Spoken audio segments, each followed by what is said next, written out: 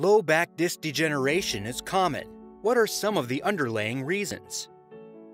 The inflammatory cytokine IL-1 beta is associated with intervertebral disc degeneration.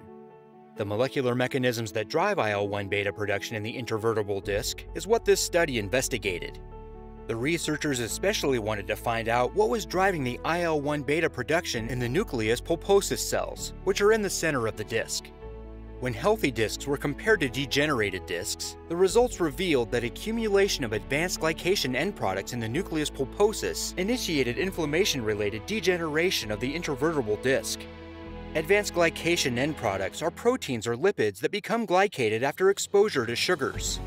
Elevated blood glucose is causing a reaction between protein and glucose. That reaction causes damage and triggers inflammation.